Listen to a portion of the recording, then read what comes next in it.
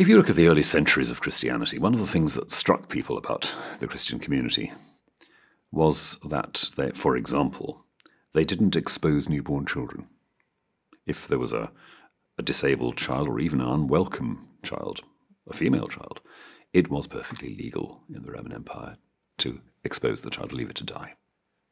Christians made a point of saying we don't do that, because if there's a life, it means something. Similarly, slavery permeates the ancient world. Christians didn't protest about slavery, but they were very insistent about what you could and couldn't do with slaves.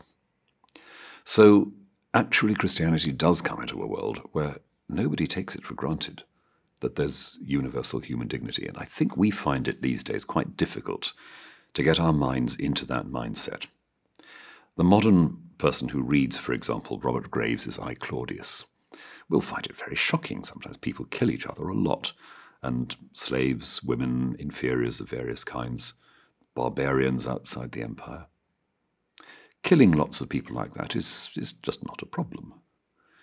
And although Christians often went along with a lot of the violence of the empire, nonetheless there's that awkward bit of grit in the whole thing, whereby a Christian has to say, actually, you can't just treat them as if they belonged to a different race. So there is an issue, there is a difference there.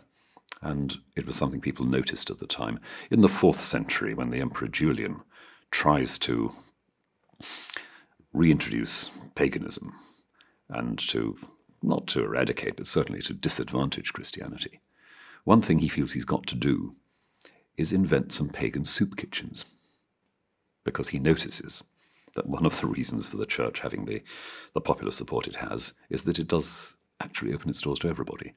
So he, rather through gritted teeth, you feel, says, well, we've got to try and find ways of handling the poor and the outcast with something of the same flavour that Christianity brings.